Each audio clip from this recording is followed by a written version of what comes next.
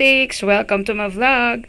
Today, we're making pasta Alfredo from our leftovers or tira-tirang pasta and lechon manok na galing sa birthday ni Glyza. Ito yung gagamitin natin ingredients. Leftover pasta.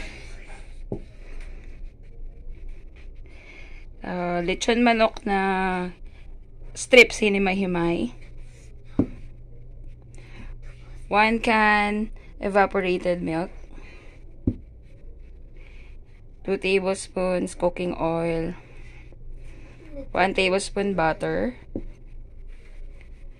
3 cloves garlic chopped. 1 medium-sized onions chopped. Grated cheese. 1 tablespoon cornstarch. Idudilute or ikakano natin to sa tubig mamaya. 1 chicken bouillon or chicken cubes. Salt. And pepper to taste. Fire on medium heat. Then add your cooking oil. Magigisa tayo ng sibuyas. At bawang.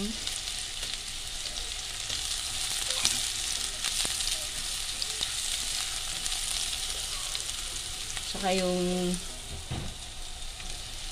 hinimay natin na tirang lechon manok.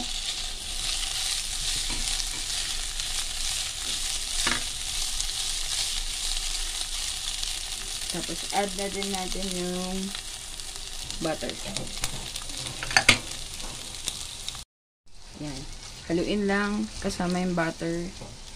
Tapos, lagay natin yung chicken broth. Chicken cubes.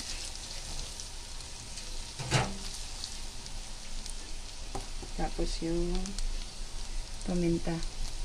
Mamaya na natin lagyan ng asin kasi yung chicken cubes medyo maalat. So, titikman na lang natin mamaya kung sakto na sa panlalasa natin or hindi. Tapos, ilagay na natin yung ating evaporated milk.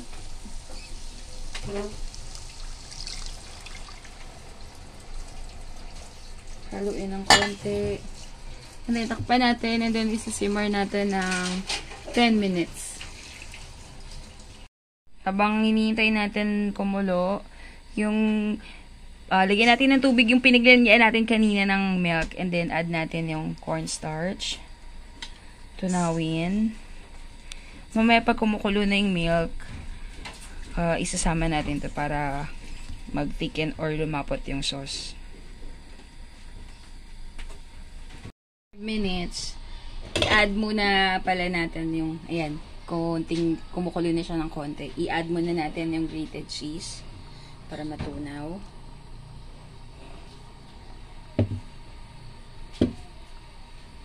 Tapos, i-add na natin yung cornstarch mixture.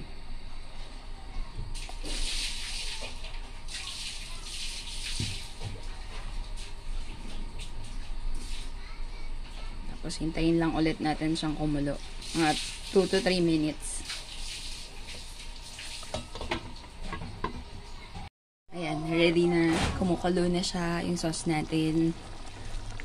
Dagdagan natin ng paminta. Masarap, madaming paminta.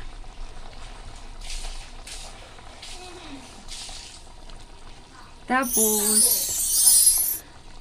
dagdagan din natin ng salt.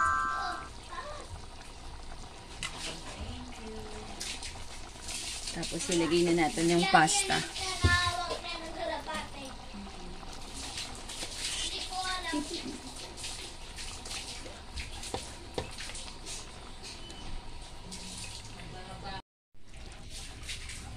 Mix lang natin. Then, ready na to. Kapag na-incorporate na lahat ng sauce dun sa pasta. Tapos, ready to serve na. Voila! Pasta Alfredo. Ala tira-tirang ingredients sa last day na birthday.